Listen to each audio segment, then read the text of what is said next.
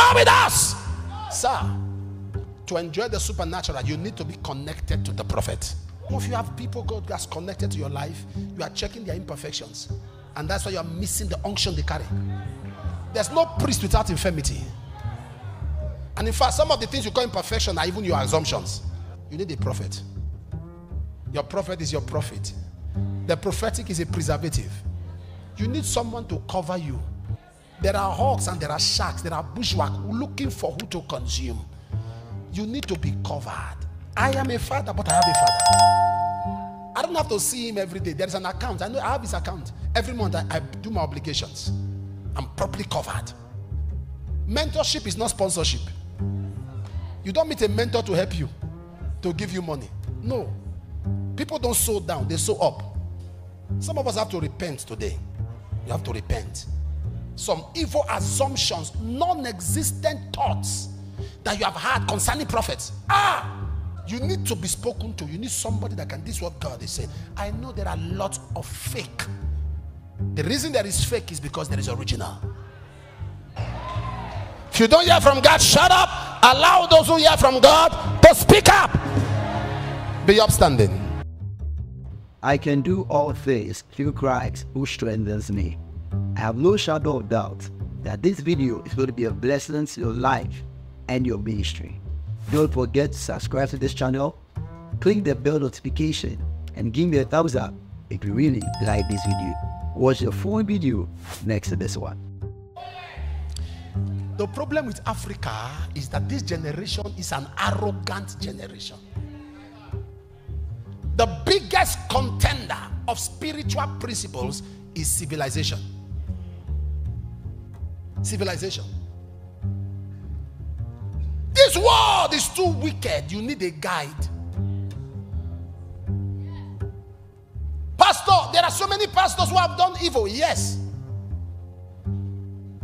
There are so many pastors who have taken advantage. Of course, there are so many leaders in government who have taken advantage. Why you stay in national of a country? There are many African leaders that are bad. Why are you not an American? I'm leaving that church because they didn't treat me well. In your office, they didn't treat you well. You didn't resign. In your house, your neighbors didn't treat you well. You didn't pack out. You left the church because you are arrogant. You are too proud. You are too arrogant. People don't bow. There are people. I asked a young man, he's doing well. I said, who is your father? He said, God. I said, I know. Who is your instructor? He said, Holy Spirit. I said, you will soon fail. You will soon fail. Who's your father? God. Who's your instructor? Holy Spirit. Who do you call when you need to talk something? Jesus.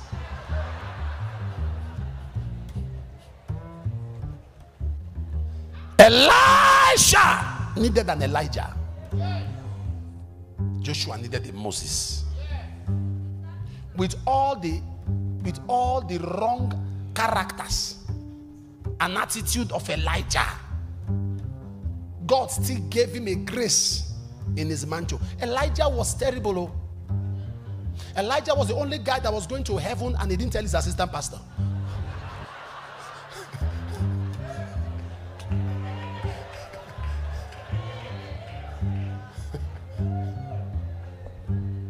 You think Elijah gave Elisha the mantle? No. Elijah was going to heaven with the mantle. Elisha cried, my father. The Bible said the mantle fell against the will of Elijah.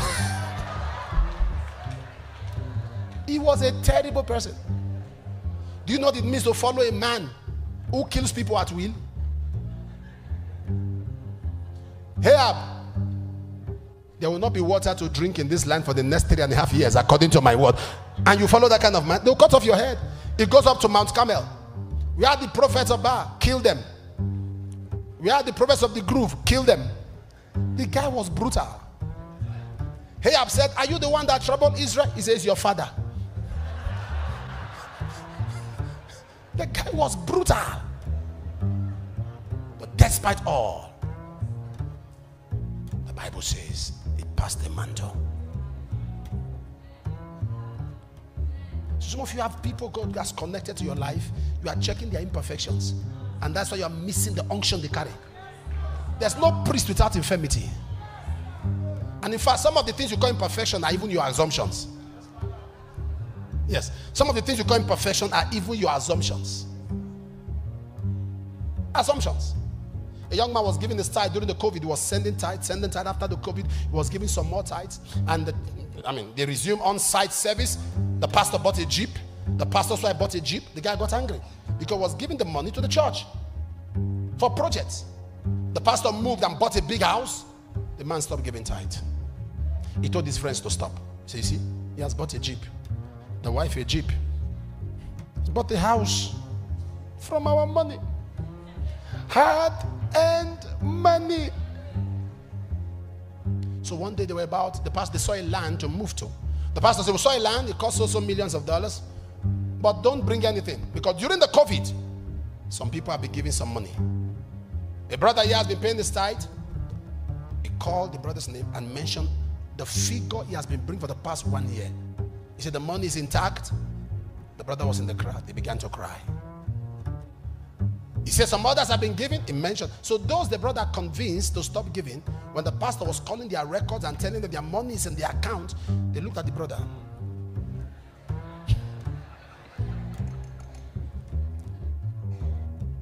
Don't allow a man who did not die for you tell you to serve a Jesus who died for you. Don't allow a man who did not die for you tell you how to serve a Jesus who died for you. He went to the pastor. He said, Pastor, I actually stopped giving. I saw you changing cars. I said, the pastor said, no. There is somebody I prayed for concerning the fruits of the womb. They were expecting babies. And God gave them babies. They bought the car for my wife, bought the car for me. They bought houses. It's not your money. Assumptions.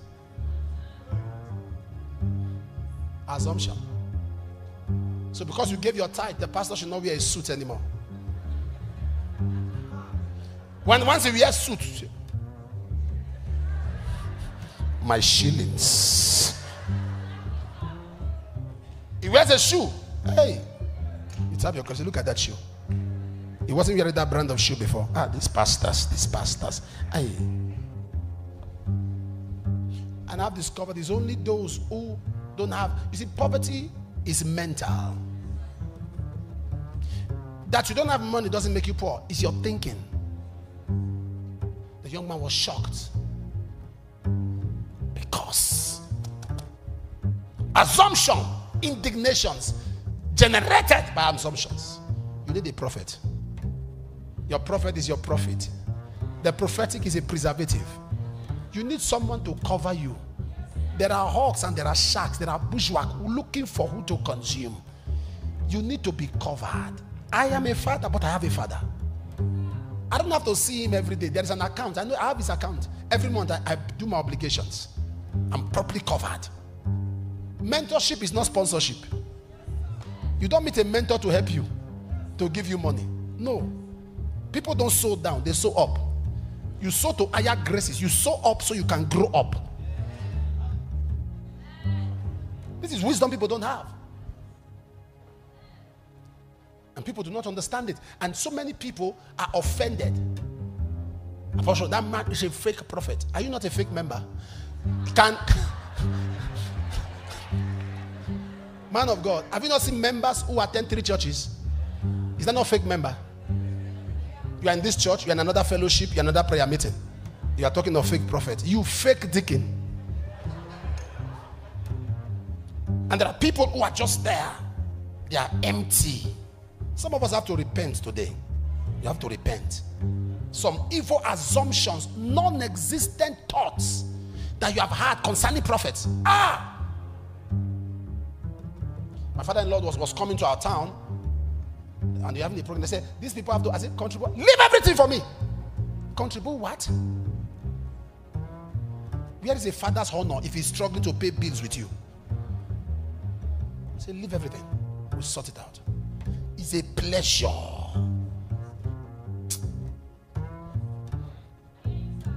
It's a pleasure. It's a pleasure. You need to be spoken to. You need somebody that can. This is what God is saying. I know there are lots of fake. The reason there is fake is because there is original. God must reveal to you who your prophet is. God must. It's not a matter of size. Destiny is too cumbersome to attempt without a guide. Prophet. In the days of crisis, they said, where did it fall? The prophet we identify. And when you have a prophet, you open up. He said, where did it fall? Stop lying to your pastors.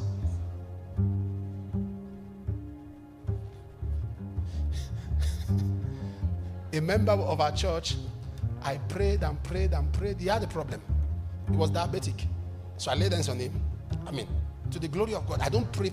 I don't do that twice. If I lay hands once, people are healed. This one, I laid hands on him, anointed him, pour oil on his head, almost carried him inside oil, till he almost became chips. You know chips, potato chips. The guy was not well. What is going on? So one day I was in the hospital, and he sent for me. I went there.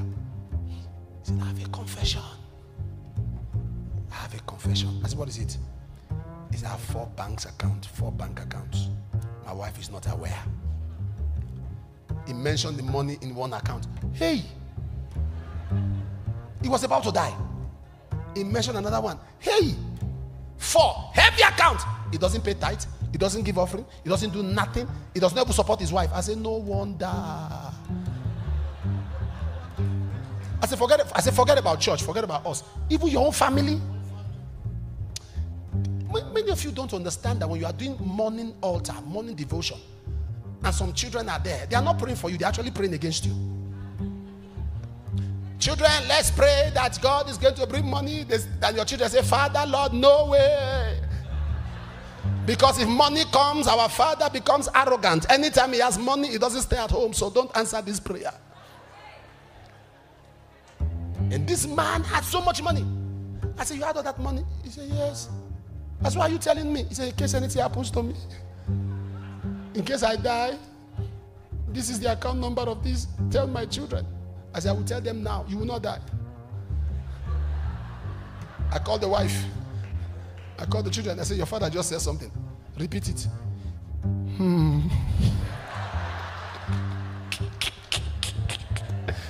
I said, repeat it. And I broke the news. I saw their eyeballs almost popping out of the socket. Daddy, I said, calm down. Let's forget about that. They said, no. We can't feed. We can't pay our school fees. Our father has so much money. The son said, I'm leaving. I said, stay here. Let's pray for God to heal him. And we prayed. 2 days later, he was discharged. God's home became so humble.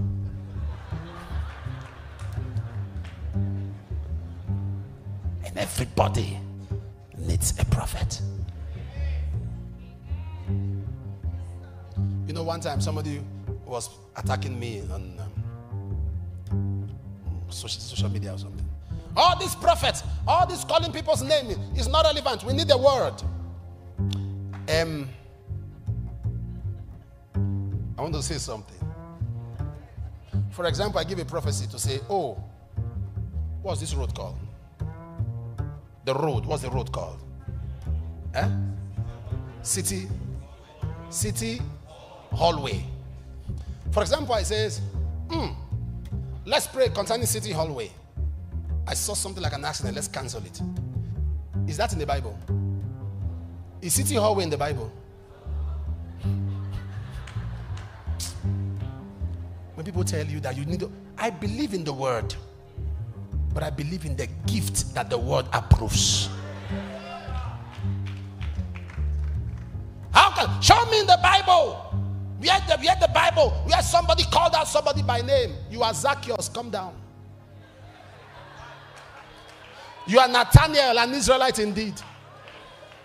Go to the house of Simon in a street called Street. You will find a man called Paul. So both the house and the owner of the house and the street. I'm sure if there were phone numbers, he would have mentioned it. If you don't hear from God, shut up and allow those who hear to speak up. If you don't hear from God, shut up. Allow those who hear from God to speak up. Be upstanding.